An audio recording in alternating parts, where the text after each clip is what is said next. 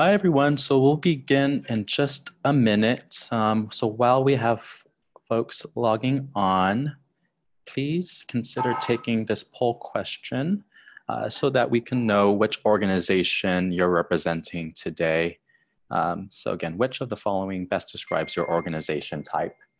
So the target audience for this webinar, again, is usually health centers, primary care associations, and national cooperative agreements, but we welcome all organizations to learn from our speakers and faculty today. So I wanna, again, thank you all for joining. Great, I'm seeing a good amount of FQHCs in the room, so glad to have you all here. And we have some health center guest speakers in the lineup today, so hope you can gain some best practices and strategies to take back to your health center. I'll leave the poll open for another 10 seconds.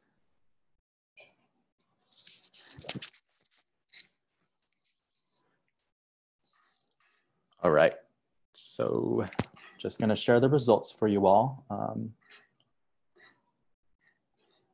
Thank you. So we'll go ahead and begin. So hello again, and welcome to today's session, and welcome back to those who were able to join us in the last 2 weeks for webinars number 1 and 2.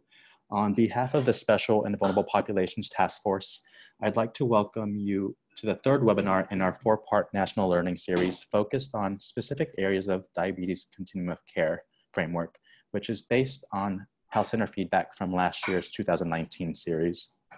Similar to last week, if you were with us, today's webinar will discuss effective service delivery approaches to improve health literacy, and specifically in the context of diabetes prevention, management, and improvement of health outcomes. My name is Albert Eisen Jr., and I am the Senior Program Manager of Training and Technical Assistance at the Association of Asian Pacific Community Health Organizations, or APSHO for short, and I'll be serving as your moderator today. I also want to acknowledge my APSHO colleagues, Joe Lee and Christine Alarcon, as well as Jillian Hopewell from the Migrant Clinicians Network. The 4 of us combined serve as your moderators and behind the scenes organizers for the National Learning Series, which is on its 3rd year and going strong. So before we dive into our curated content for today, I would like to briefly go over our Zoom housekeeping reminders. Some of you may have heard this already from our last 2 webinars. So as attendees on today's webinar, you will have access to certain features as you'll see on your control panel. The first is audio. If you click mute and unmute, that allows you to use your microphone. However, to minimize the background noise during the presentation, all attendees are muted upon entry. If you click the up arrow triangle on the right side of the mute and unmute button, that will help you choose specific audio settings for your microphone and speaker setting. And then next we have the Q&A feature. And during the presentation, you may ask questions to us, the panelists, or to each other, the attendees. Simply click Q&A and type your questions into the free text field that you see on your screen. The moderators, organizers, and guest speakers will either send a typed response to your question or will answer it live at the end when we have live Q&A. You all as attendees can also upvote and comment on any of the open questions if you wish. Again, see the example on the screen that just popped up. That'll help us kind of target which questions are the most popular if you upvote or comment. We do have an hour and a half together, so do highly encourage you to monitor and use the chat box window to engage with each other virtually. It usually helps me stay focused when I'm on a webinar as an attendee. All right, the next feature is the chat. By clicking chat, you will be able to communicate with the panelists again and attendees at any time. Be ready to chat with us during the 3 open-ended questions we have sprinkled throughout the session. You can also chat with my colleague Christine at any point about any troubleshooting issues you're having around Zoom. As you see in your chat box, she's already chatted in some housekeeping as well. So thanks, Christine. For content and speaker related questions, please use the Q&A pod and not the chat box. That way everyone else sees the questions in a structured format. All right, almost done here. The next feature is the raise hand and lower hand. It doesn't get used often, but sometimes it does.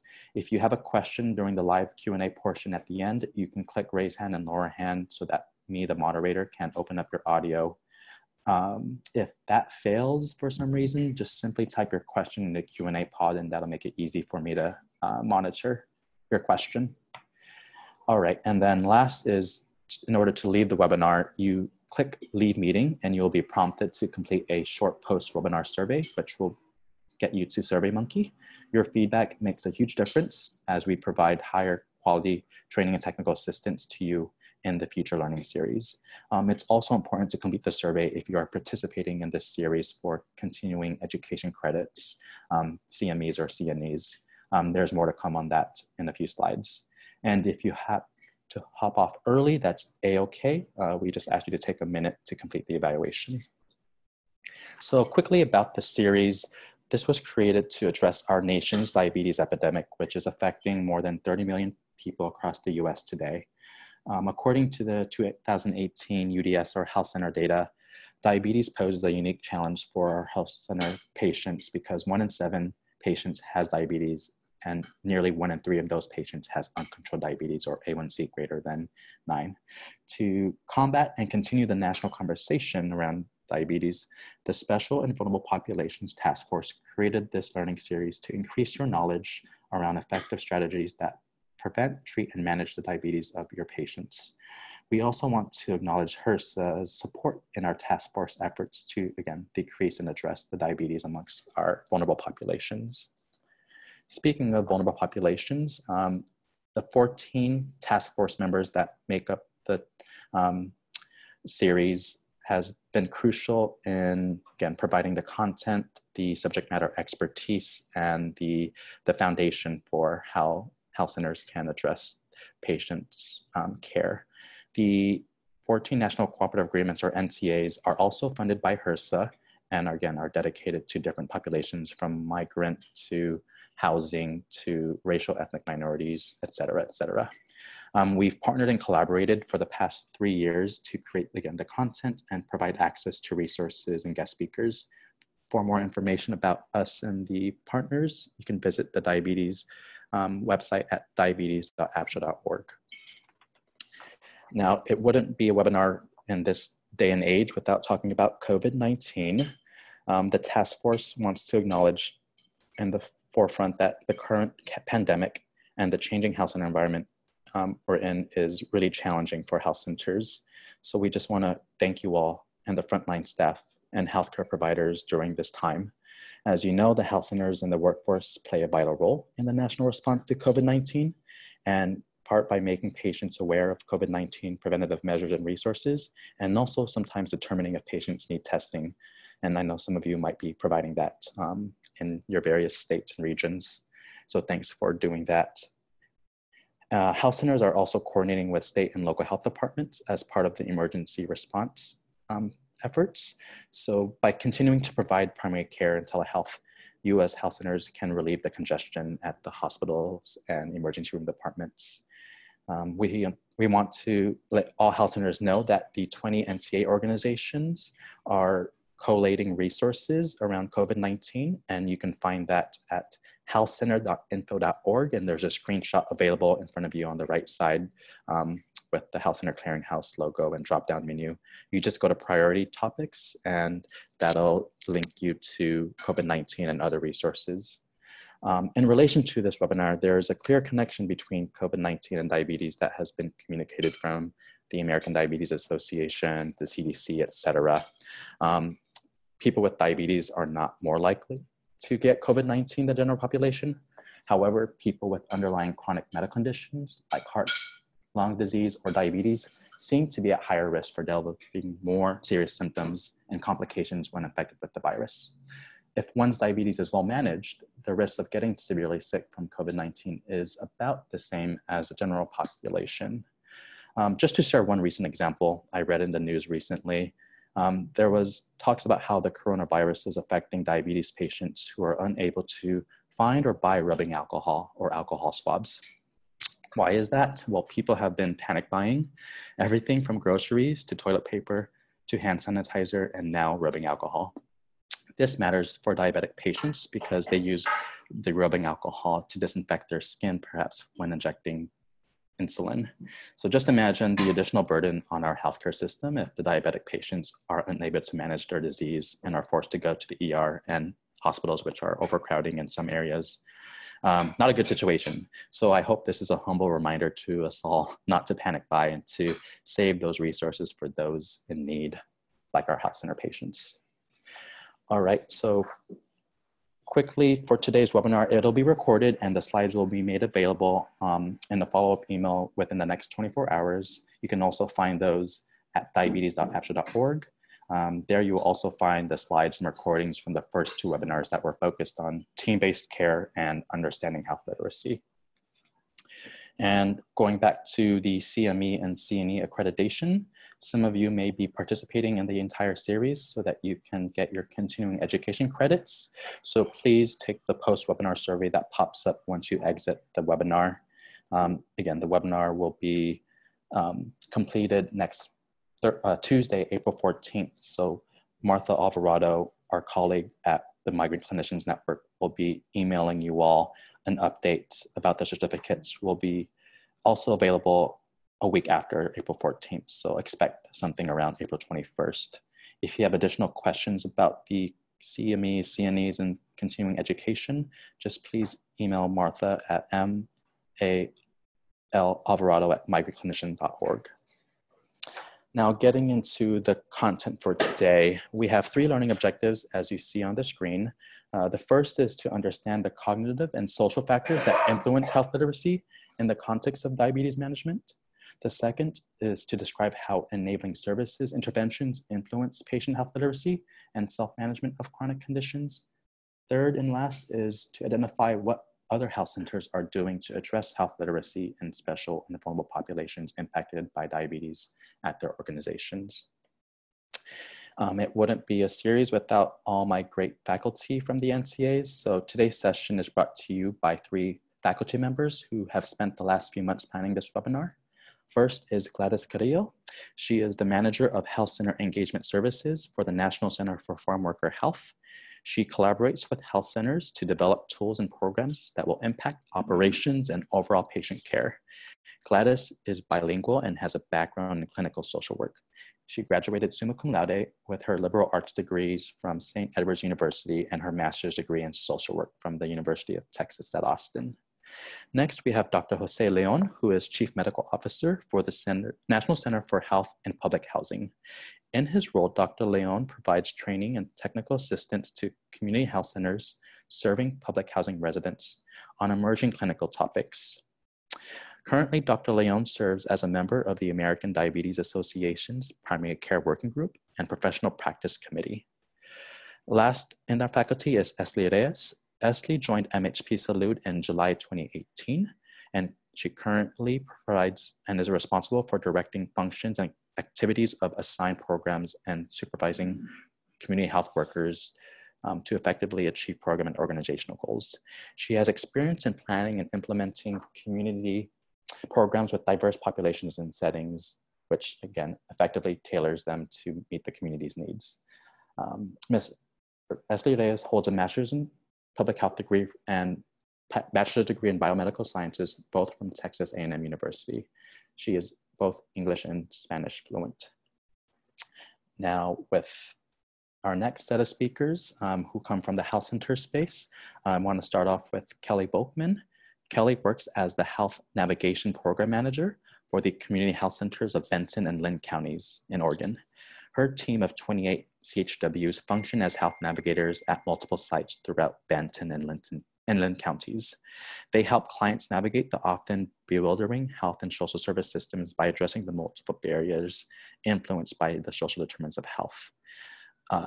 Ms. Volkmann is committed to advancing CHW models in primary care settings, and over the last 11 years, she has successfully placed clinical CHWs in all 6 FQHCs of Benton and Linn counties.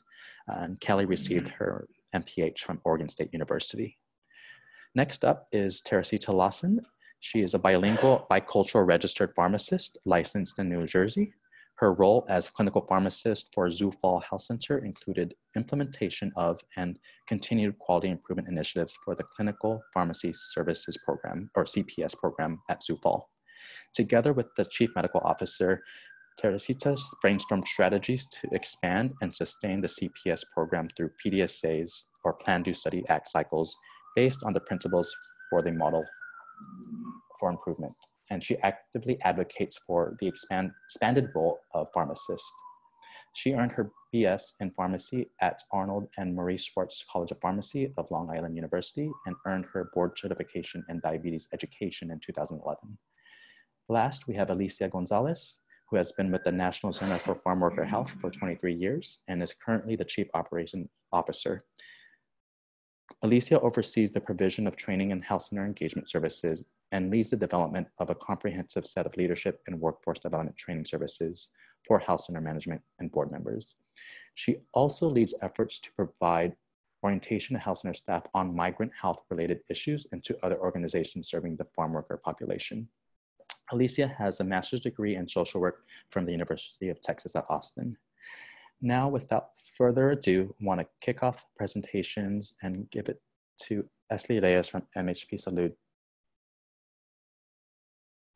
Thanks, Albert. Good morning, afternoon, everyone. My name is Esli Reyes, a Program Director at MHP Salud. And let's start this webinar by giving a brief overview of what health literacy is, how to identify low health literacy, specifically in diabetes, identify high-risk groups, and lastly, see how cognitive and social factors impact health literacy. So let's begin by analyzing what is health literacy. Well, health literacy is a capacity to obtain, process, and understand basic health information and services needed to make appropriate health decisions. And as we can see in our graphic, understanding information involves a three-step process. Information is first heard, then processed, and then understood to take action. Next slide, please. When there is a misconstruct in this three-step process, we have as a result low health literacy. Low health literacy is an unavoidable barrier to effective patient care for many health professionals across the country. And a way to identify patients struggling with health literacy is noticing some red flags, such as frequently missing appointments, lack of follow-through on tests and referrals, or even doctor's visits, incomplete forms, etc., just to name a few. Next slide, please. As we can see here, this is an example of the relationship with low health literacy and its effect on medication use. For example, the inability to name or describe current medication may result in a decrease in adherence. Also, having limited understanding of their medication or side effects results in an increase in medication errors, which we know often tend to produce negative effects on the patient's health. And last, they're also less likely to take medication appropriately and or ask questions to their health professionals, which also contributes to higher risk of misinterpretation and errors. Next slide, please. Now, let's look at some broader effects due to low health literacy. In regards to low health literacy, there is a growing body of evidence that shows that compared to those with adequate health literacy, individuals with low health literacy are more likely to inappropriately or infrequently use healthcare services. They also face difficulty following medical instructions, have worse physical and mental health, hence the increased visits to the ER, and they also have a shorter life expectancy. Next slide, please. On this slide, you can see some of the high-risk groups for low health literacy. We have individuals older than 65 years old, recent immigrants and other minority groups, the homeless population, prisoners, and those with low education levels and low income. Something important to keep in mind is that although low health literacy is more prevalent in some populations, as we can see on the screen, limited health literacy is seen in all socio-demographic groups. Therefore, a patient's health literacy should never be assumed. And we have different ways to do health literacy testing, and we're going to be learning some of those as we progress through this presentation. Next slide, please. So there are different factors that affect health literacy. We have cognitive factors, which affect the way an individual learns and performs, and it constitutes things like memory, attention, and reasoning. Then we also have social factors that affect someone's lifestyle, such as their educational level, economic status, etc. Here we can see some factors affecting health literacy in the context of diabetes. Some that I want to highlight are culture. For example, some cultures may have certain diets, and which we know can have a direct impact in the diabetes control and management of a patient. The other that I would like to highlight as well is communication skills. And this includes the relationship and communication between patient and provider and vice versa. Here specifically, language could be a huge barrier to understanding directions to appropriately take care of their diabetes. And lastly, one very important factor is the ability to navigate the healthcare system and access care, and even knowing the services available for them, especially knowing that many patients with diabetes require constant care. And now that I have given a very quick overview of health literacy and low health literacy, we will hear from Kelly Volkmann, who is a program manager from Benton County Health Services. And she will be sharing with us how addressing low health literacy looks from the field and the great things her health center and community health workers are doing. Welcome, Kelly.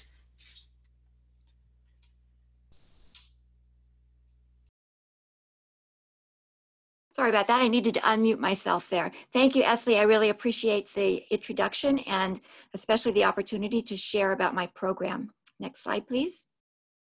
As Esley said, and I was introduced, I'm the Health Navigation Program Manager for our community health centers of Benton and Linn counties in Oregon. I have a team of 28 community health workers that we've built over the last 11 years from one part-time grant-funded community health worker, and now all 28 of them are almost completely sustainably funded. Next slide, please. I wanted to give you a little taste of the breadth and the depth of our team so you could have a context for what our team does and how the clinical piece fits into our team. And I work best with pictures, so I was hoping this picture would help some of you. We actually work across the continuum of services, from having 11 of our community health workers actually embedded within primary care teams. They are part of the team. They attend the huddles. They attend all of the team meetings. They have a desk and a cubby that's within the primary care team themselves. We also have a separate team that works with social service and access connections, with health insurance enrollment and following through with that. We have a separate group that works in the schools, and we have some that work almost exclusively with community organization and advocacy. Next group, slide, please. So now we're going to focus pretty much on the clinical community health workers. As I said, they are integral members of the care team. When we first started, the very first community health worker that we had was clinical. And it was very interesting because at that time, our care teams were not, they didn't understand what a community health worker was and what they could do. And it took about 3 years before we were able to get really good buy-in from the care teams. But now all of our care teams are very excited to have their own community health worker that works just with them and with their patients. So what they do for the care team is that they help the clients navigate the healthcare system. As Esley talked about in her portion on the health literacy, it's not just about being able to read or write. It has so much to do with being able to navigate the phone systems and how do you get from one doctor to the next, and even with things such as transportation and scheduling an appointment that works with the bus system. So it's many different things that make up that health literacy, including patient advocacy. We have our community health workers have the freedom to go with patients to their appointments, whether it's within our own system or whether it's to a different system, whether it's a specialty program or maybe up in Portland, which is about an hour and a half away. One of the things that we're going to talk about today, however, is their ability to focus on self-management education and support. Much of it is around diabetes and pre-diabetes, but as we know, those two conditions often come with those comorbidity, so they may have high blood pressure as well as weight management issues. So the kind of self-management support that they give will focus on all of those issues in a general way. Next slide, please. So the need was a lack of literacy and language-appropriate self-management education. And this came about because our existing community programs were high literacy and English only. We actually, when we first started, we went to our local hospital to say, what do you have, what resources do you have for Spanish speakers? And they looked at us and they said, well, we don't have any Spanish speakers that need this service. And we looked at each other and said, well, maybe you don't have any Spanish speakers who access your service because you don't have any services in Spanish. And we've worked with them diligently over the years to help improve that access for our Spanish speakers in the community. At the time, we had very few of our community health center providers that spoke Spanish. And they, in general, no matter which populations they were working with, our providers didn't have time to spend with the clients teaching self-management in the relaxed pace and time frame that our clients needed, and using that living room language that was really accessible and felt comfortable and easy to take in. Next slide, please. So the intervention that we used was using those clinical community health workers to provide that literacy and language appropriate education. And because they are not, they don't provide billable services, so they're not on that fee for service, got to get this information in a timely fashion so we can submit that fee. They have the time and the relationships with the community members, and they were given the training to provide that intensive self-management education and support. And that includes setting those SMART goals, which are the ones that help people get from point A to point B in small, measurable, achievable steps. They were provided extensive education and training, and that was, I talk about that a little bit later, how that was really important for the providers to get that buy-in. We provided training at the local hospitals for the diabetes education classes. We went through Tomando Control and Living Well facilitator training, and then just a lot of time spent following and educating each of the navigators, the community health workers, so that they felt very comfortable providing this training. And then we also worked together to develop a curriculum that they could use so that their teaching was standardized and it gave what the providers were asking them to give. Next slide, please. So the things that they emphasize and work on, they do not talk about the specifics of diabetes, anything more than just a very general, this is what blood sugar is, and this is how it works in your body. What they really focus on is healthy eating and active living. They teach that plate method. They have a whole pantry of plastic food for hands-on learning, and this was actually a dream of mine. I have long dreamt of a team of community health workers that could use plastic food to teach things, and so this is really a dream of mine that has come true. They work with referrals from their primary care providers or their registered nurse care coordinator.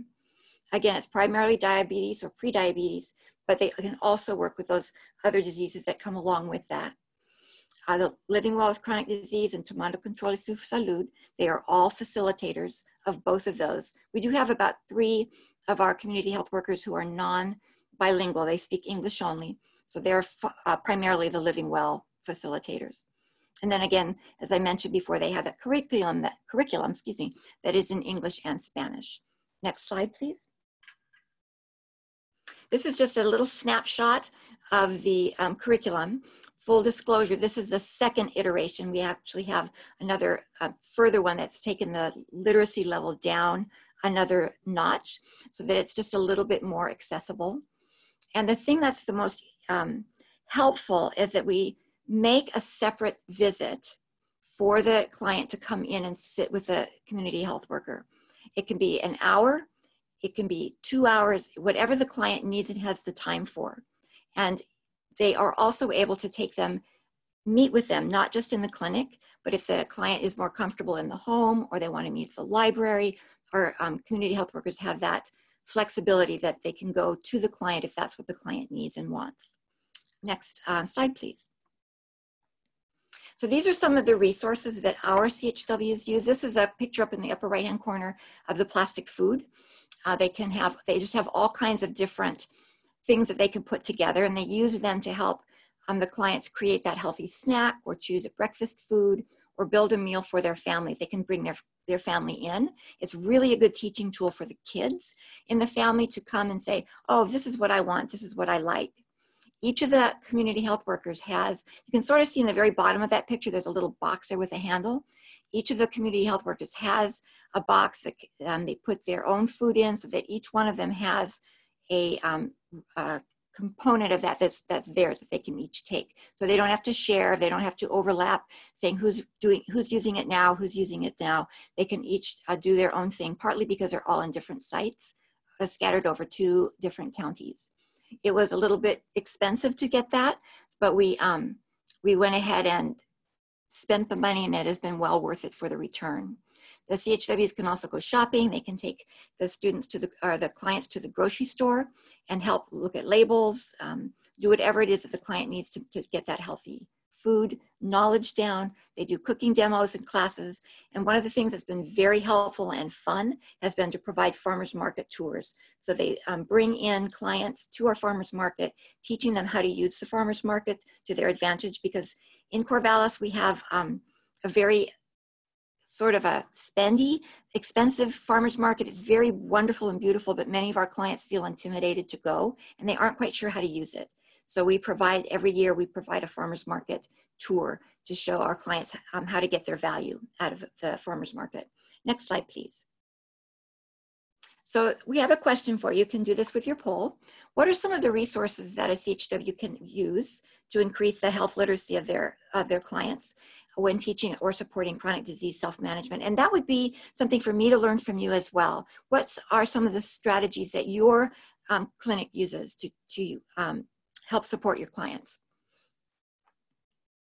So we'll give you just a minute to answer, and then we can take a look at some of those answers. And again, I'm interested in learning from you as well.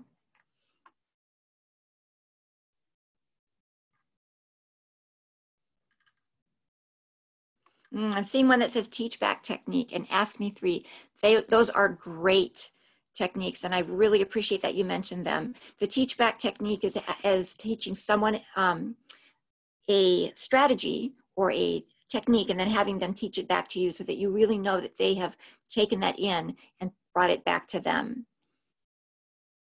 Ask Me 3 is a really good one. That's helping your client know what the 3 things are that they want to ask their provider, because many times we go in to the provider and we've forgotten what it is that we're going to ask.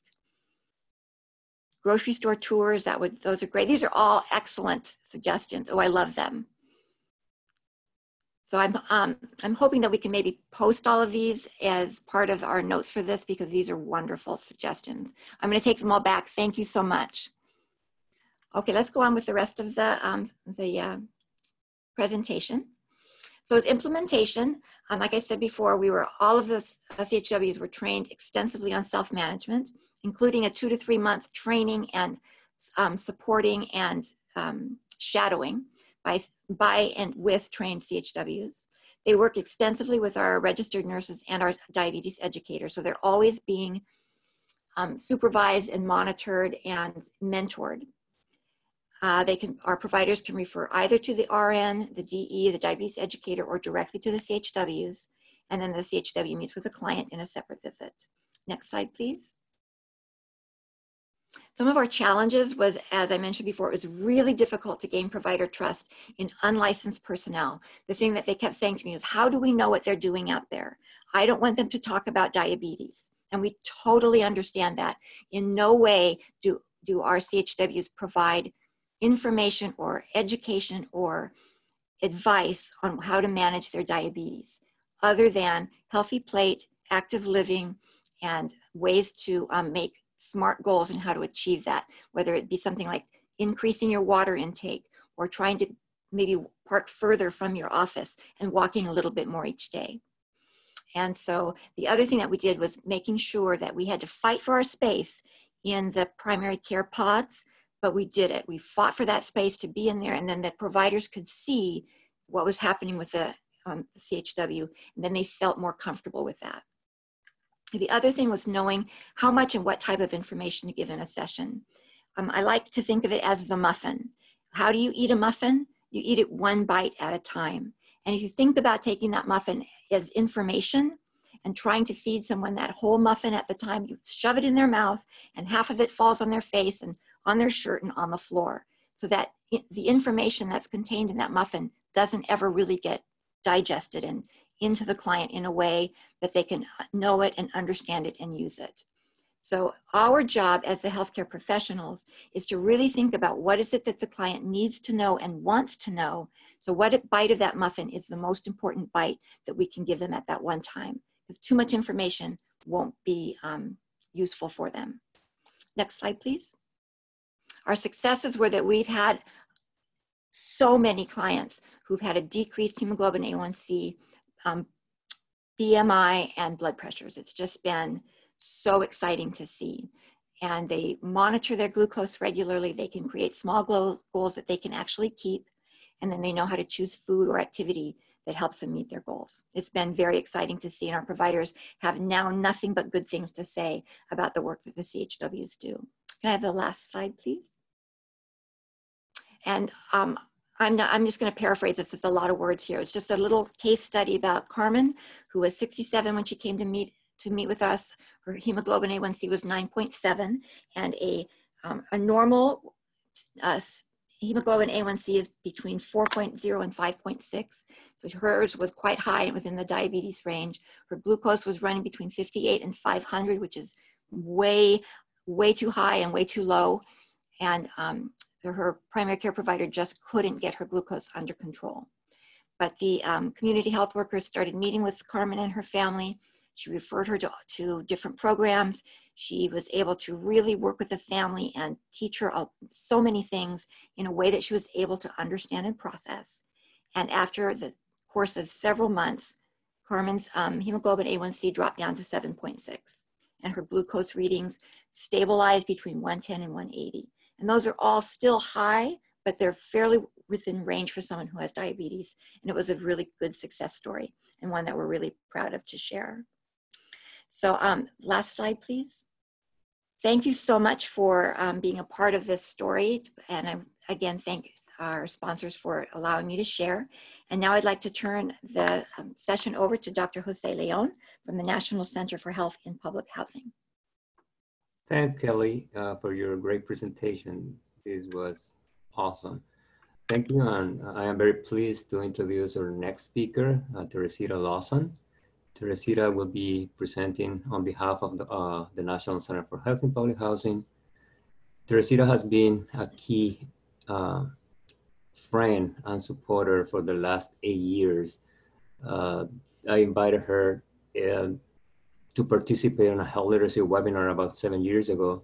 And later, I had the opportunity to meet her at one of our national training symposiums. I was not only amazed by her experience on the front line as the clinical pharmacist at Zufall, but also by her passion to serve the most vulnerable. We've been working together for all these years in a wide variety of topics, such as health literacy, cultural competence, diabetes, aging population, and other vulnerable populations, PCMH, and the public housing primary care program. I certainly know that her expertise will be of great value for this live webinar, and without further ado, good afternoon, Terry.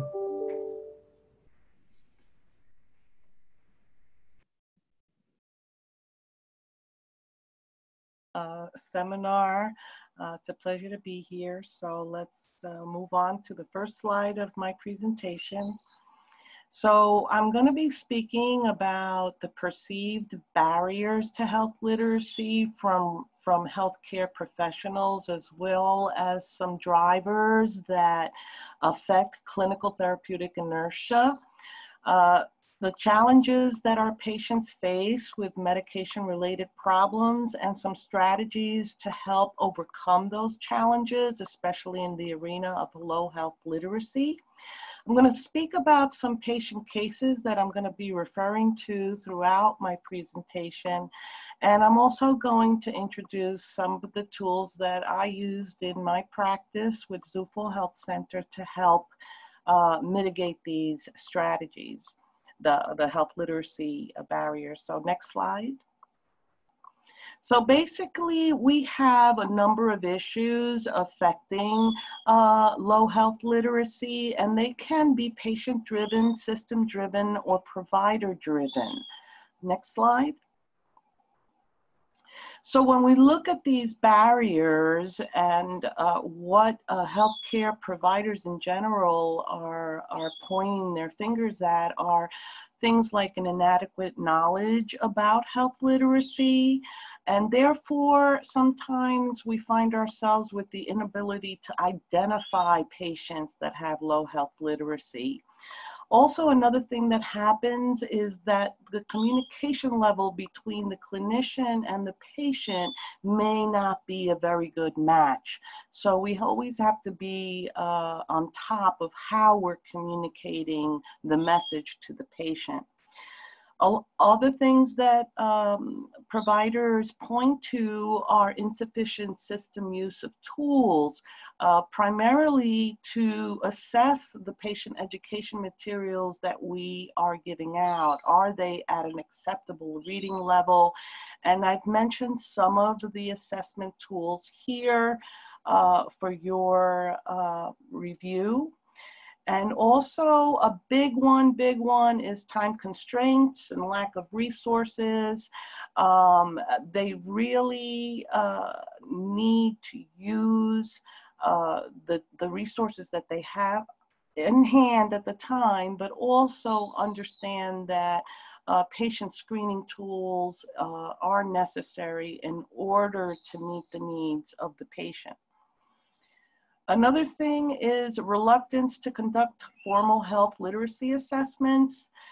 They point to not being familiar with the tools, and also an overestimation or underestimation of our patients' health literacy levels. So that could really impact what decisions we make, therapeutic decisions, if you will, for our patients. And also overall in the professional curriculums, we don't have much health literacy being taught in the professional curriculums. So I can speak for pharmacy. I know that it is introduced somewhat, but not to a level that it should be. Next slide. So here are the drivers, and they sort of overlap with health literacy. So with the patient, of course, I'm sure that many of you have recognized that patients have denial and fear of their condition. That's pretty much human. Education progression, and they have issues with self-management. They may not understand their medication regimens. They may also have cost and resource barriers such as underinsurance or no insurance. Big trust issues that can be present in all patients. So as professionals, we need to really cross that barrier with the patient. And the patient may have lack of support. Either they may be homeless, or they may not have much family, or they may be alone. So socioeconomic, psychosocial factors can play a role with patient-driven barriers. Also system-driven, clear guidelines is something that's pointed at in the literature a lot, or their frequency of change. The use of IT and the lack of algorithms within their EMRs might be absent. We may not have community health workers, which Kelly spoke so eloquently about, and I can appreciate that because in my practice, community health workers played a significant role in helping to address patient barriers that we necessarily did not have the time to address. There may be poor communications with the staff or lack of training. The system may not be friendly to patients. I don't know if you've ever walked into a physician's office where no one says hello. I have. I know that it exists, and that's something that really does not do well with the patient. And the environment itself may not be friendly. Some provider-driven barriers, again, time constraints, I have it at the top of the list, because if they don't have time to conduct assessments, well, they need staff support. Concerns over the cost. Will my patient be able to afford the medication? Is this a reasonable choice for my patient? Underestimation of our patient's level of health literacy. They may have difficulty with ITs and navigating updated algorithms, and they may not be updated. Fear of causing harm, always at the top of the list. Reactive instead of proactive. So I saw this a lot in my practice, where patients, we saw them after an ER visit. Really, we need to be more proactive in how we address our patients. And concerns for patient adherence. Are they accepting their treatment or not? Next slide. So what are some strategies? So with patients, again, if we can find the resources to do the assessments, it's very necessary. The Realm and the TOEFL are the ones that I'm familiar with. Patient counseling and self-management education, always a biggie. And education materials and at appropriate level. I recommend, and most literature talks about third grade level. From the provider's point of view, addition of resources. An interdisciplinary approach is always the one to go with, because it helps filling in the gaps with co-management support. And provider and staff education needs to be ongoing. We need to be able to tell or pick up on those red flags that were spoken about earlier on, and use techniques like teach back in order to be able to know whether we're reaching the patient correctly or not. And medication reviews, referrals to the pharmacist. That also helps fill in the gaps of adequate education when it comes to patient education of medications and medication regimens.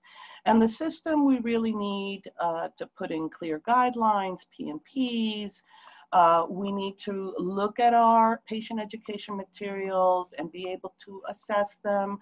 IHI has a wonderful toolkit. This is the link to that toolkit. Highly recommend it. Also, putting up visuals and videos seems to be a very good way to help fill in those gaps with patients. A lot of patients are visual. I know I'm more visual, so I think that that's a very, very good tool. And communication tools with the staff. So huddles are very, very helpful, because they help you prepare for what's coming, for what kinds of barriers are present in your patient panel for the day, treatment algorithms that are up to date in the EMR, and meaningful use of the electronic medical records that supports collaborative and coordination of care amongst healthcare workers. And an interdisciplinary approach, of course, that involves the whole spectrum of healthcare professionals. And we need to promote a friendly environment. Ask me, I'm here for you, to help you. Next slide. So some medication-related problems associated with patient outcomes. I'm sure this is not a surprise to anyone. This is medication errors. A few years back, there was a report that named a $200 billion opportunity in recognizing medication errors, non-adherence being at the top of the list. would help ensure most of the uninsured people in the United States of America. So I think that this is an area that needs attention, and it takes time and resources, and some patients have complex regimens that need time to review and evaluate and talk about with the patient. Non-adherence, again, 50% of patients do not follow their drug regimen, despite the fact that we have a great arsenal of medications and we can still not reach goal. This is when that's a red flag that a patient is having an issue. Clinical inertia, I spoke about before. Really 50% of us are not reaching our clinical targets because we're not intensifying those regimens. And there also the case of pain management and drug-seeking behavior in primary care. How do we effectively deal with that? And what I've seen is appropriate referrals to pain management and pain management specialists seem to alleviate that area. And patient safety, always being on top of who's on more than 5 medications, and those people are primarily the high-risk group in our seniors. Titration and optimization of regimens. We could look at typical scenarios like newly prescribed insulin or intensification of a regimen, making it more complex, reaching out to those patients that need education on those regimens. And the utilization of standing orders may also help in this arena. And medication costs and shortages, we need to be fluent in what alternatives and what resources we have at hand. Next slide. So one of our strategies, and the main strategy really at Zufall, was something that we took from the patient safety and pharmacy clinical services, and those are the bubbles that you see here. Those elements were integrated into the clinical pharmacy services program. And of course, the pharmacist patient care process was embedded within those bubbles.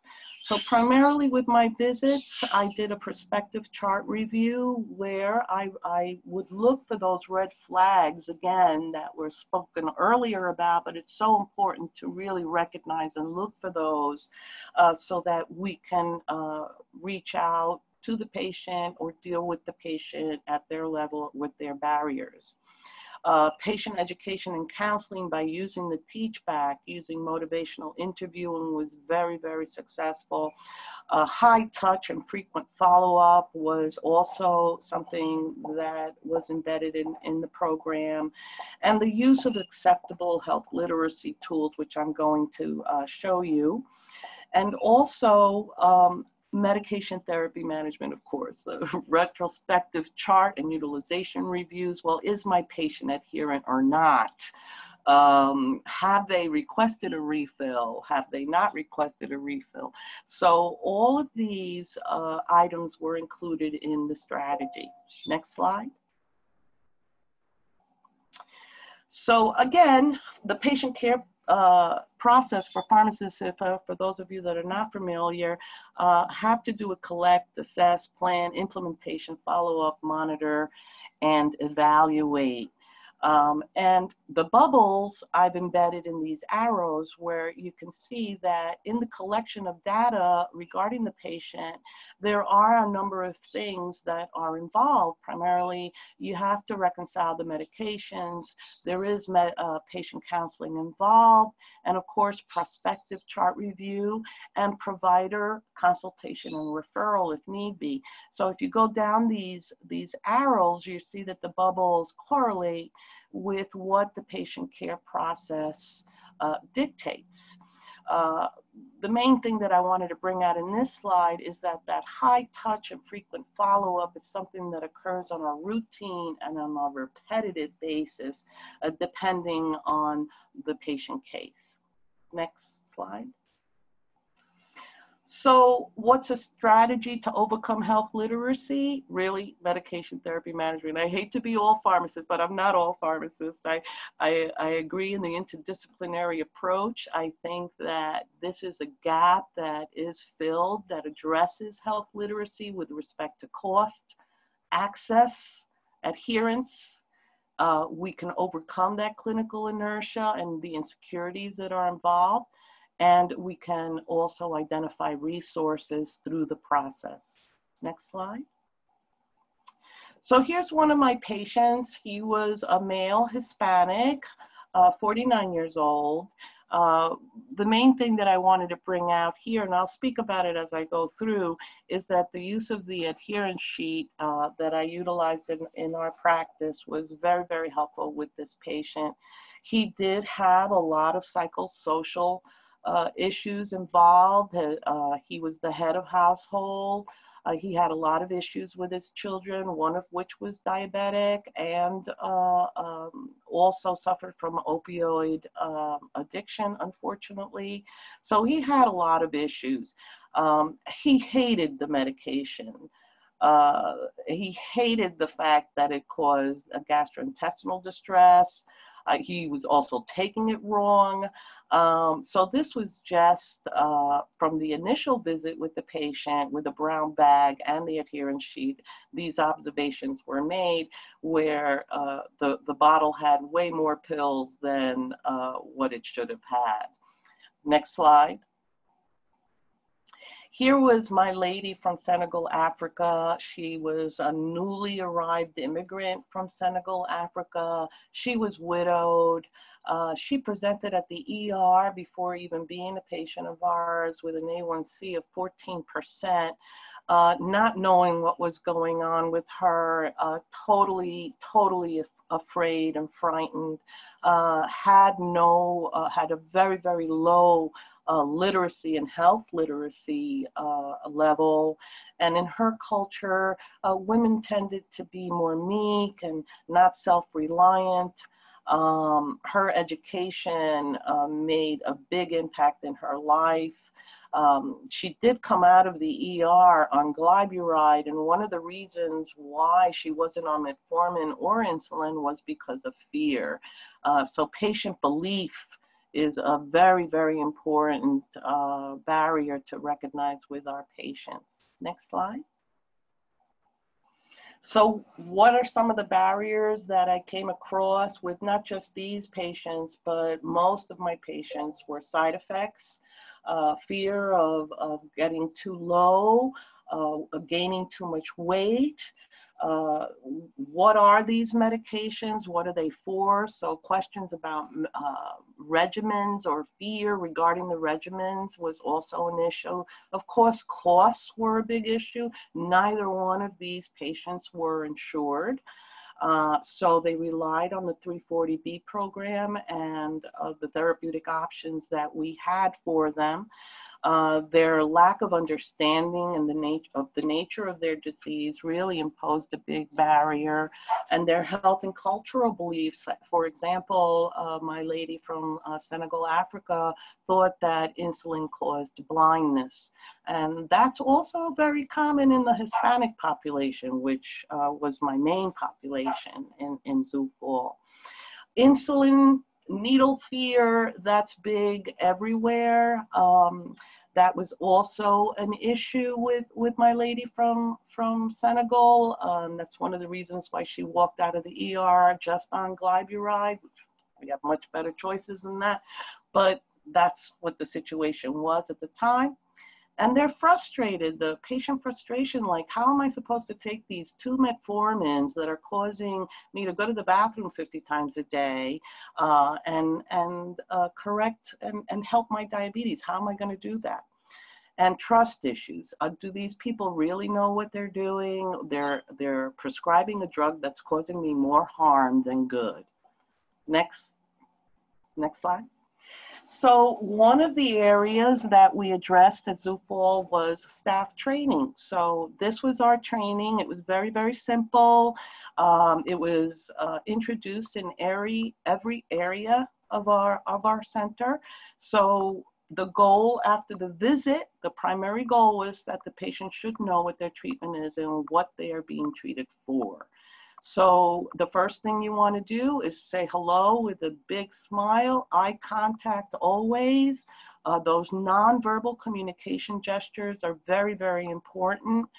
People pick up on the positivity. They also pick up on negativity, I think more so than positive. So it's always important to keep positive attitudes.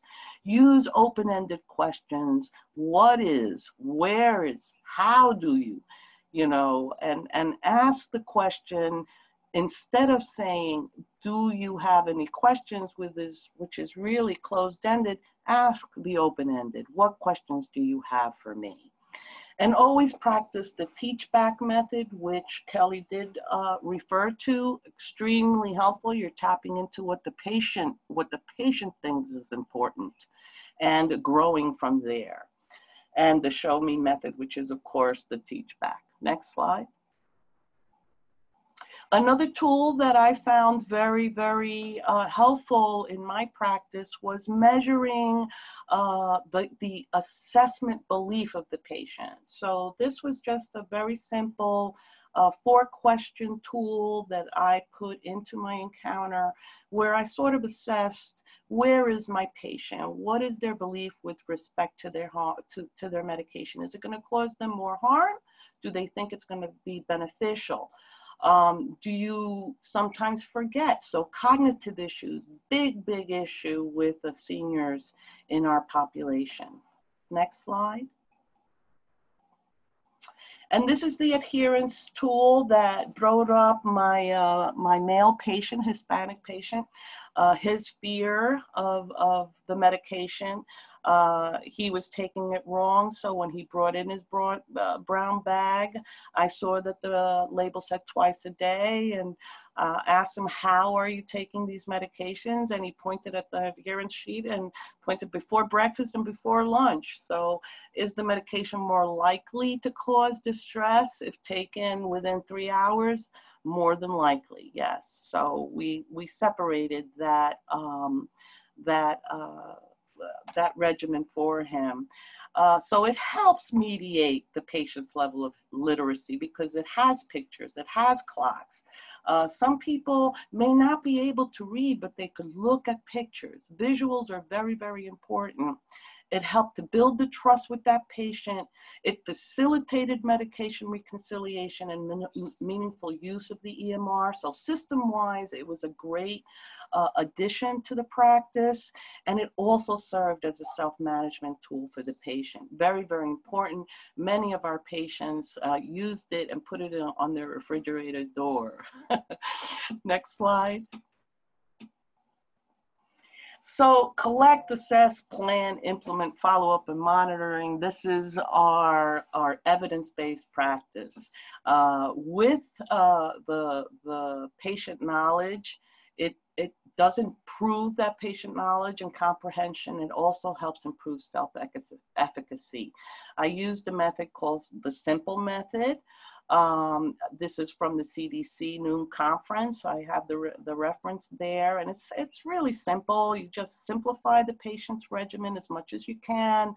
Always educate them on the medications. You're always going to be engaging the patient with respect to their beliefs and their behaviors and engaging them in that process and helping them to identify solutions that will help them reach their goals. The adherence tool was also bilingual. It used universal symbols and clocks, as I said before. And it also enhances acceptance, which also in turn reduces side effects because the patients accept the regimen, they understand it better. And it also aligned with the quality improvement initiatives for the organization, primarily meaningful use and patient-centered medical home. And it also allowed for a self-management take-home tool for our patients, as I mentioned before. Next slide. So again, you simplify the regimen, you impart the knowledge, you modify their beliefs and behaviors, you provide the communication needed to nurture their care and to earn their trust. You never, ever, ever want to show any judgment at all. These people are dealing with a very, very difficult condition with comorbidities. I can't imagine the stress that they're under. And so we need to really, really empathize with our patients and always, always evaluate adherence. And this is what helped with both of my patients that I talked about. Next slide. So this is a big system barrier, I believe, in pharmacy itself. I know that many of you have gone to the pharmacy, pick up your prescriptions, and you get a bag stapled with 16,000 pages on them, but full of literature. I know that most of you are just taking the bottles out and throwing away the bag along with the stapled material because it is intimidating. One of the issues that surrounds this barrier is the time constraint that is involved in the current pharmacy model, retail pharmacy model out there. Pharmacists don't have very little time face-to-face with patients. I was fortunate enough in my practice that I met with my patients on a one-on-one basis and was able to talk to them for 20 minutes, 30 minutes, an hour, sometimes if I need it. Again, communication is important.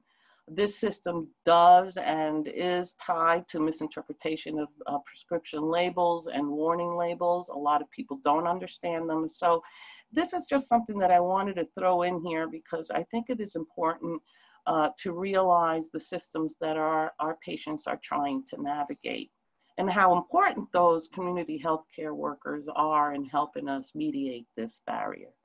Next slide. This is an example of a patient-centered label that was introduced by the Institute of Medicine back in 2008. Unfortunately, it has not garnered national support as of yet. I think California has instituted it. I'm not quite sure what other states have, but it is not universal, not yet.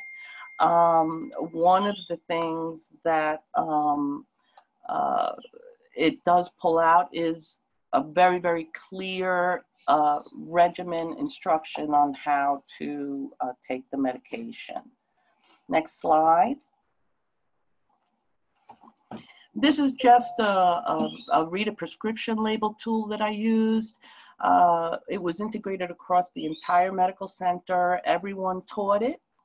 Next slide. And we also taught people on nutrition. We took the opportunity to address their cultural barriers, and they were always happy to find out what cultural foods they could eat. And this was always a very fun thing to do with them, and it was also very effective. Next slide. We also embedded the AADE 7 self-care behaviors. This is an evidence-based system, and this was embedded in the EMR, and I used it at every encounter with motivational interviewing, and it helped us assess patient goals and targets. Next slide. And we also reviewed with every patient the ADA, where do I begin, and the plate method, and every patient took this home, and it is available in English and Spanish. Next slide.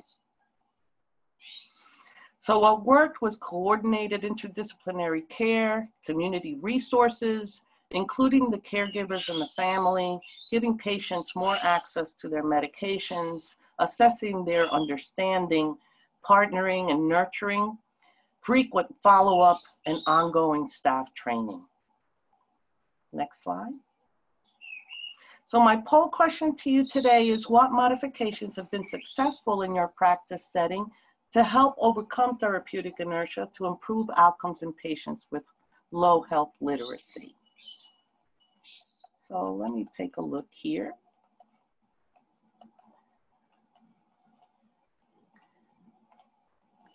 Of course, I see here that some people would like copies of my PowerPoint presentation. I'm pretty sure that those are going to be going out to you. I had a face-to-face encounters. One of the questions here is, was the high-touch frequent follow-up done by phone or in person? it's hard to get patients to come into the office. Well, one of the things that was true about my practice was I was free. So patients didn't have to pay for my services. And that's one of the issues that helped to get patients into the office. If they didn't see their PCP, well, they saw me. And then I made sure that they saw their PCP. So thank you, everyone. With that, I'm going to pass it on to Alicia Gonzales. So thank you very much. And take it away, Alicia. Thank you so much. I'm so happy to be part of this panel. I want to thank my colleagues on this panel for the great information that they shared with all of us today. And if we can, there you go, the next slide here. I will be joining my coworker, Gladys Carrillo, on this part of the presentation, and we're going to be summarizing some strategies to improve health literacy in your healthcare setting, and sharing some resources and some tools that we hope that you will find useful to the work that you do. Next slide. Both Gladys and I work with the National Center for Farmworker Health, and as said in the earlier introductions, we're one of 20 national cooperative agreements, and we provide training and technical assistance to community and migrant health centers throughout the country. And of course, we work really closely with those health centers that are serving agricultural workers and their family members. So I encourage you to visit our website following this presentation to get to know a little bit more about NCFH. Next slide. As I mentioned, Gladys and I will be just sharing some tips to improve health literacy. Some of those tips have been shared through the other panelists today, so I'm going to be highlighting some of those and adding some additional strategies to think about in terms of your verbal communication strategies.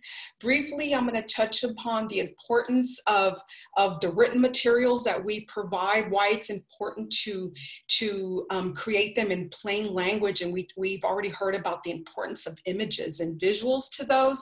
And then lastly, we want to hear from you as well around what are some of those particular strategies that you're doing to address health literacy, especially in special and vulnerable populations, and around the diabetes care that you provide. Next slide.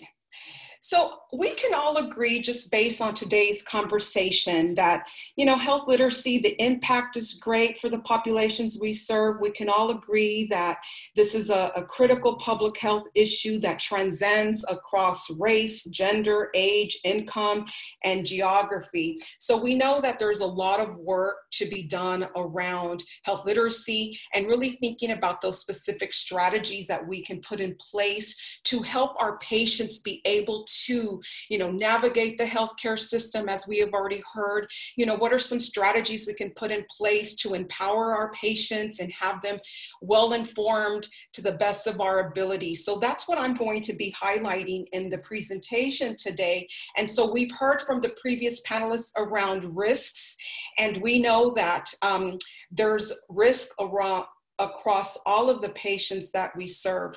But if we think about diabetes and the complexities of that, there's additional challenges. And if we think about special and vulnerable populations like agricultural workers, we have to think about that in that context as well, occupation. And I also think about those folks who are homeless as well. So having to look at all of these strategies through that lens becomes really important. Next slide.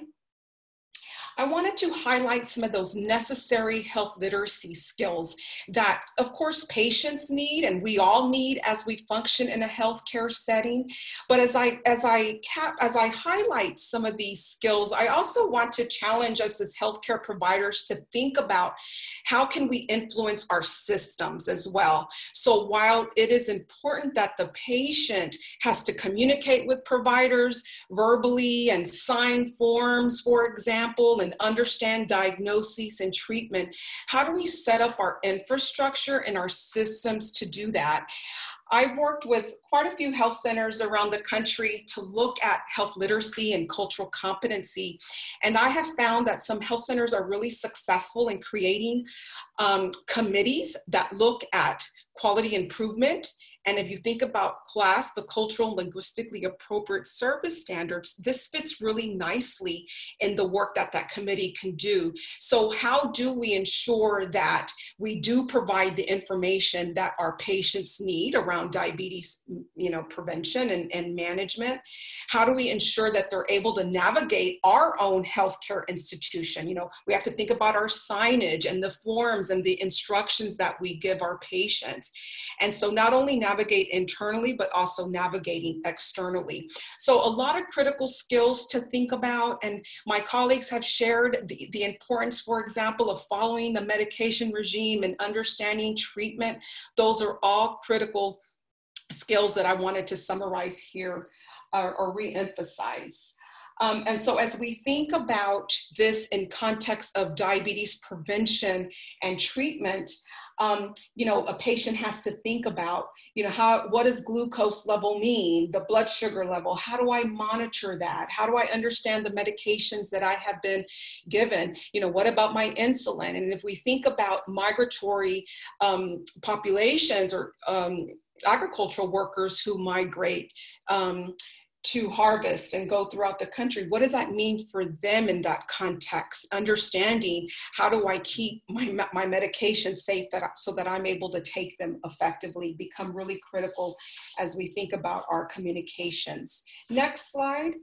I'm going to start reviewing some strategies think about, and I want to go to the next one. There you go. Strategy 1, just the use of universal precautions. We were just hearing earlier from our colleague about how important it is to assess a patient's literacy level. And we know there's a lot of challenges with those tools. A lot of providers may not know about those tools. They may be just challenging to use. There's not enough time. So if we think about using universal precautions, we think about, this will mitigate the use of having to use some of those assessments. We're going to operate on the premise that health information in general is just complicated. It doesn't matter how educated we may be or how familiar we are within a healthcare setting. When you are sick, health information becomes complicated. When one is sick, we want to feel better right away. And so our stress and our anxiety may be very high, as you know. So therefore that clouds our understanding of information and being able to process that information, and more importantly, being able to act on that information. So we have to assume that everyone has difficulty because of that reason. So what can we put in place system-wide to help our patients be able to share with us that there are some issues, but how do we train our patients to observe that we do, what are those clues and cues that our patients give us when there is limited literacy? So that's a really important strategy to think about. It's just using that universal precaution that we all need health information in a very simple format. Next slide. Strategy 2 talks about creating a shame-free environment, which is really important when we're thinking about health literacy. If you think about the question, I'm sure you've heard this question. It's, do you have difficulty reading? More than likely, your patients are not going to answer that, or they're not going to say yes to you. And so given that, how do we ensure and how do we create the space that patients feel comfortable with us to say, I really don't understand? How do we create that warm, respectful space? What does that look like in practice? So giving our staff some tips on what does that mean for this health center organization, or this health center, for example. When a patient checks in, we're going to do this. We're going to check in and make sure that they don't have any questions, or we're going to review those forms. So really important to think about our quality assurance strategies in this regard to help create that shame-free environment. And how do we train our staff to practice that empathy and sympathy and that understanding that we will have patients with limited literacy, and that is okay. Next slide. And this kind of goes hand in hand with creating the shame-free environment, and it's about empowering and educating our patients.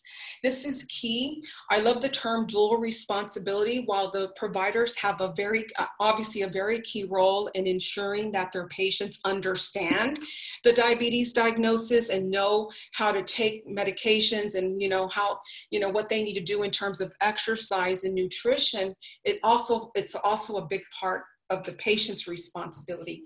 So we have to ask ourselves as providers, and when I say providers, I mean all of us as part of the team, promotoras, community health workers, and case managers.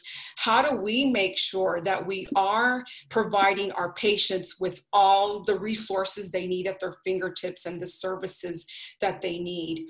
And so we have to do our due diligence in making sure that we are educating our patients of all those services, their treatment, their diagnoses, how to navigate the healthcare system, and ensuring that they do have the right resources. And I'll speak a little bit more about that in the next few slides. Right here, this goes hand in hand with some of the things that I know my colleagues had mentioned, and I was noticing in the chat, someone mentioned using this as a strategy, which is a great strategy. It's the Ask Me 3. And so as a health interaction is completed, we want to make sure that the patient walks away really understanding the problem, in this case, the diabetes diagnosis. What do they need to do? Okay, so again, it goes to the action-oriented message. We want to make sure that if as we know, nutrition and exercise, for example, are really important as part of the treatment plan. Having those specifics around nutrition and exercise become really key. And you want to be able to use like the teach-back method, which we heard already about. We want to use that method as a way for the patient to articulate that. And also, more importantly, is the context. Why is it important for me to do this? Of course, we want to do it because we're going to improve our health and our health outcomes, but we also want to be around, right, for our family. And so putting that into context during our communications become really key. Next slide. I'm going to just briefly talk about the importance of verbal communication. Now we hear a lot about, the teach back and plain language, which are very key parts of clear communication. And we might think, communication it's basic. We all know how to communicate, right? We're perfect communicators. As we are communicating something, especially when we know that a patient has limited literacy and there's a lot of stigma and shame attached to that, we really as providers want to be mindful of our tone of voice. Our tone obviously can speak volumes. And while we need to speak slowly, and while we need to only identify those main concepts that we want to share that are key for treatment and management, we need to be mindful of how we say things, and choosing our words wisely become really important, along with, the plain language. We want to be able to share information in a way that if they were sharing it at home with a family member, they're easily able to articulate it. So just some key things as reminders that I know that some of our panelists already shared, and just being mindful with, in our healthcare culture, we tend to use a lot of acronyms, for example, and different health programs that are very common and very familiar to us. And if we think about, the diabetes space, we talk about DPP a lot, and DSME, Diabetes Prevention Program, and diabetes self-management education, being very mindful of the use of those acronyms when we're working with patients with limited literacy. So I just wanted to highlight some of those as well. Next slide. Some other practical strategies. I will not spend too much time on this because we've talked about the teach-back method as being key, chunking and checking, summarizing and checking for understanding throughout an interaction. So while we said we need to speak slowly and identify just key 2 to 3 concepts, taking a step back and taking a break and just stopping and pausing for clarification. And again, do not ask, do you understand? Because more than likely, they will not say that or share that. Okay, next slide. I'm going to shift into writing just very, very quickly. So we know the importance of the verbals, and we also know the importance of writing information. And we were just talking about, my colleague on the panel just talked about how it's important to use, you know, the right literacy level and the right, you know, think about our visuals as well. So I want you to think about all of the information that you provide to your patients, okay? All the instruction forms, and there's consent forms, you know, and then there's the diabetes education that we provide. This is a great exercise for that committee that I was sharing with you earlier that health centers have. Some of the quality improvement committees will look at, you know, let's just validate and let's verify if the information we're providing is really in line with the patient population that we're serving. And so a good way is to review and assess it, and of course test it if you have time to do that. Next slide. So just to reiterate some main points, what is the goal? For mobile populations or populations on the move, I know that, you know, healthcare workers are challenged with, this may be the only time I see this patient. Therefore, I want to give them all the information they need because I don't know when I'll see them again. But again, if we think about the definition of health literacy, and the goal is to not only give them, you know, all types of information, but it's really about what do I need to do to manage my condition. You know, if we want them to make sure that they take the medication or the insulin the right way, then our written communication needs to state that. Now, I know that there's a lot of populations that may not read. And so how do we then provide that critical information verbally? The way we would use these strategies in a written format, those are the strategies we need to use also again in our verbal communication. So when we write this information, we want to be concise. We want to aim for, you know, 3rd, 4th, 5th, 6th greeting level. And there are tools that you can use, you know, in your Microsoft you know, Office program. There's a quick way that you can look at the reading level of the products that you're trying to put together. So that's just one thing that you can do. So again, are we writing our information in the right language and cultural appeal? You know, we want to appeal to the populations that we're serving. Next slide. So we have a question that we would like to ask you. What are some clues, and you can write this down in the chat feature, what are some clues that you're noticing or that indicate to you that your patient needs assistance or has not clearly understood what you've communicated, either verbally or written? So what do you usually see in your setting?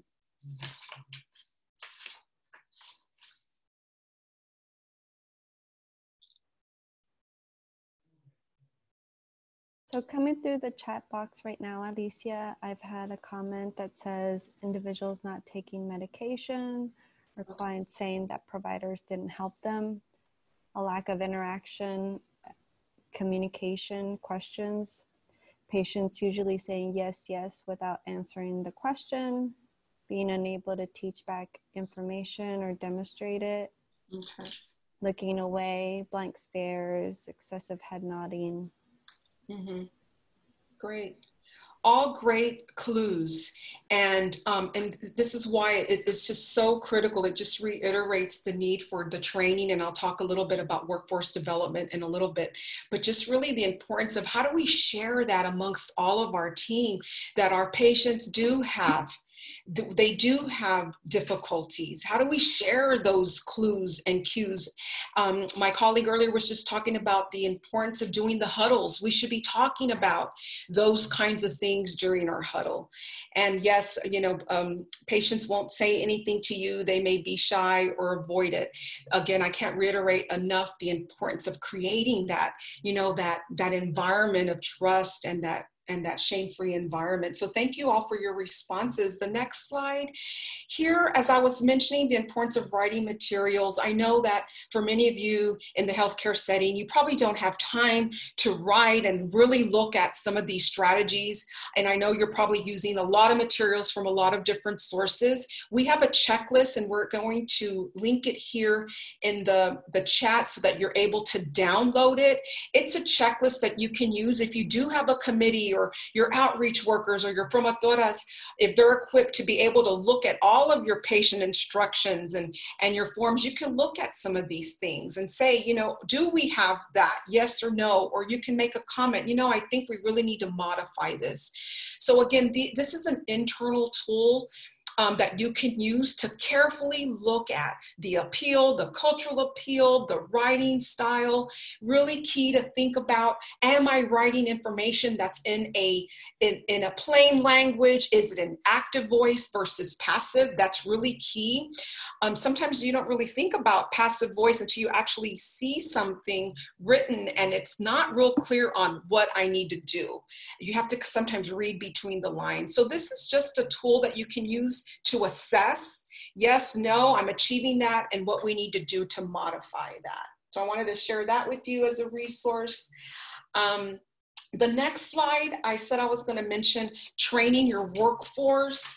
The previous panelists also talked about the training that they're doing. I cannot emphasize this enough, why it's important to do this. There are some, and I think someone in the chat mentioned the American Medical Association. They have a video. There's a short version of it on YouTube, and there's a longer version. I have worked with a lot of health centers who have used it, and they have found it to be very helpful. I like to use it, and I encourage others to use it. It's on YouTube. My colleague Gladys has just put the link to both versions here on the chat. It's just a great introduction to what the health literacy impact, what the impact is, and it really highlights some personal stories of how people struggle and some of these great strategies. So I really encourage you to think about using that during, you know, some lunch and learns if you have that, or during some of the huddles. It's a great way to just to kind of reinforce some of these great strategies that that we are talking about.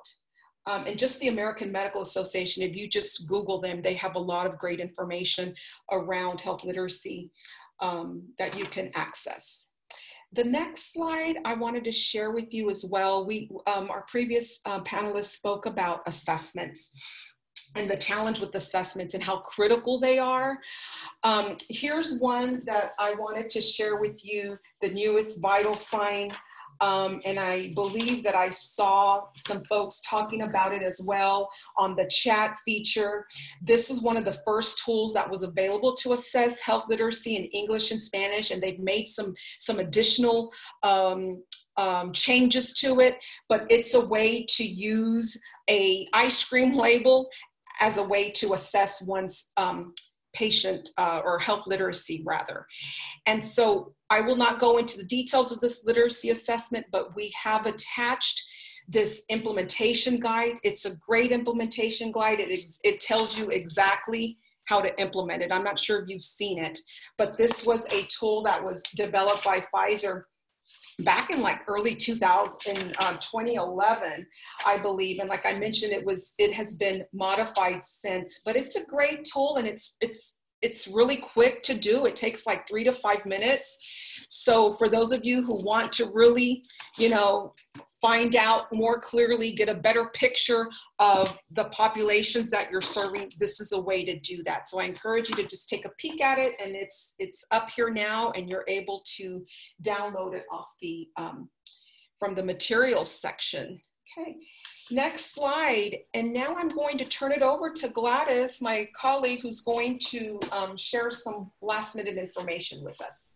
Gladys? Thank you, Alicia. I appreciate the segue. And thank you everyone for sticking around. We're going to go over a few more minutes, but we're almost close to wrapping up. So I'll just come to this last practical strategy that we have here, where we encourage health centers to really consider creating community partnerships with organizations within your service area and or organizations that connect in similar values that you're trying to convey or services that you're trying to provide to your patient population. Collaborating with partners can help mitigate any shortage of financial resources or budget constraints that health centers are often challenged with. It could also open the potential for new programs and new ways of delivering services, especially for medication assistance in order to increase patient adherence, as our previous panelist, Teresita, had indicated. Not only that, it could offer different methods of service delivery in being able to provide services in different settings and through different platforms. So creating partnerships can definitely be a great way for you to network and promote the services within your community populations and be able to just raise awareness about the services that you provide. Next slide. In doing so, raising awareness and providing information about your services can further promote trust within your patient population. Now, this is definitely something that's already been touched upon by one of our previous panelists, but we cannot emphasize how important creating trust with your patients is and how it could actually help in improving health outcomes by them being more engaged in their treatment and in services. Creating partnerships can further reduce social determinants of health that create challenges and barriers for patients. And this is anywhere from transportation, including health literacy as an issue, but it could be language, it could be financial issues, a whole number of things that are related to social determinants of health that definitely impact a patient's access to care. And more importantly, being able to create relationships can help a patient's understanding of the healthcare system and raise awareness of available resources, like I mentioned. Next slide. All of this obviously is done in connection in being able to increase access to care. And this just leads me to talk a little bit about our efforts with the Ag Worker Access Campaign. And CFH has led efforts with this campaign since 2015 when the campaign was launched. And in collaboration with the campaign task force, we continue to encourage everyone to join the campaign and be able to be a part of this momentum in serving vulnerable and special populations, including agricultural workers and individuals impacted by chronic illness like diabetes. Next slide. So we'll wrap up here by taking one final poll question of the strategies that we discussed. Which one do you currently utilize at your health center, or which one would you like to start implementing at your health center in order to improve health literacy?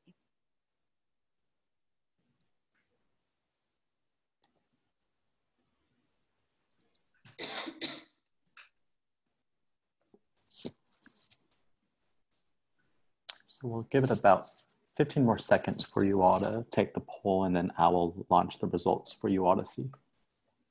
Thank you, Albert.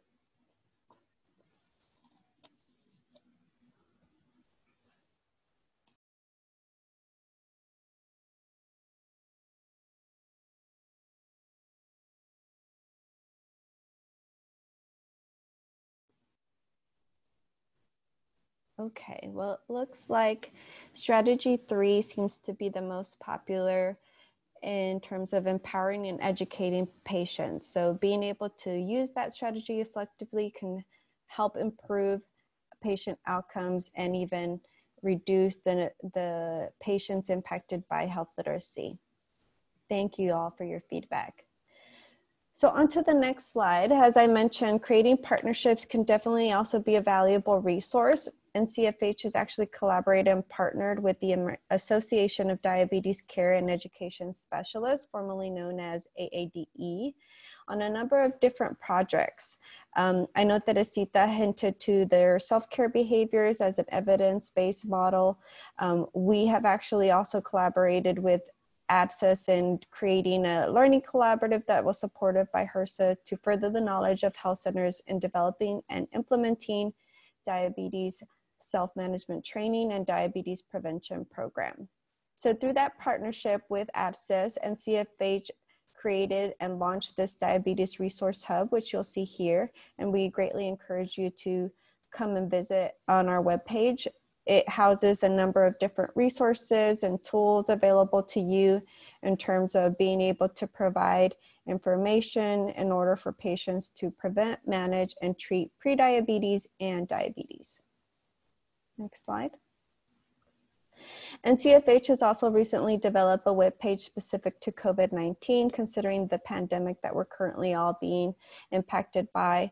We launched this webpage recently with a number of resources again that a lot of different organizations have provided information on the impact of COVID, what it is, how to prevent the spread, and be able to manage any potential symptoms individuals that patients may be experiencing.